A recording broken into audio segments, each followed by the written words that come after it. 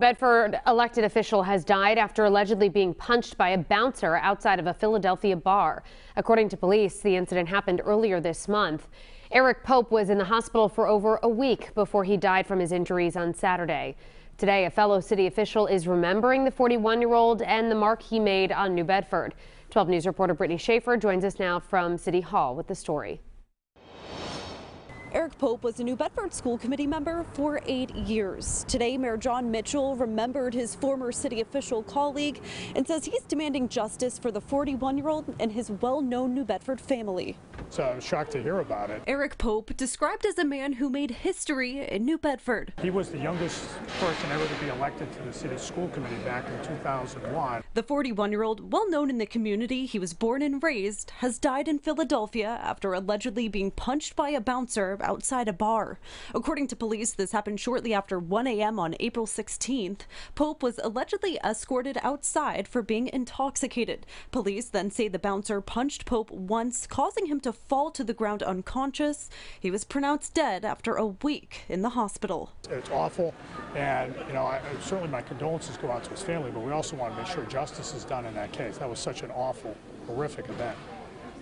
New Bedford Mayor John Mitchell personally knew Pope while he was on the school committee. He tells me it's been a shock for the entire community. Big extended family in the Cape Verdean community. Lots of folks are grieving right now, and night at a bar, and nobody thinks that something like that will ever happen to them, but it did, and the bouncer, whoever he is, should be prosecuted.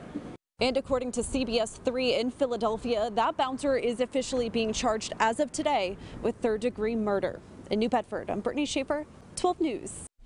A former New Bedford elected official has died after allegedly being punched by a bouncer outside a Philadelphia bar. According to police, the incident happened earlier this month. Eric Pope was in the hospital for over a week before he died of his injuries on Saturday. Today, New Bedford's mayor is remembering the 41-year-old and the mark he made on the city. 12 News reporter Brittany Schaefer joins us now from City Hall with the story. Eric Pope was a New Bedford school committee member for 8 years. Today, Mayor John Mitchell remembered his former city official colleague and says he's demanding justice for the 41-year-old and his well-known New Bedford family. So I was shocked to hear about it. Eric Pope, described as a man who made history in New Bedford. He was the youngest person ever to be elected to the city school committee back in 2001. The 41-year-old, well known in the community he was born and raised, has died in Philadelphia after allegedly being punched by a bouncer outside a bar. According to police, this happened shortly after 1 a.m. on April 16th. Pope was allegedly escorted outside for being intoxicated. Police then say the bouncer punched Pope once, causing him to fall to the ground unconscious. He was pronounced dead after a week in the hospital. It's awful, and certainly my condolences go out to his family, but we also want to make sure justice is done in that case. That was such an awful, horrific event.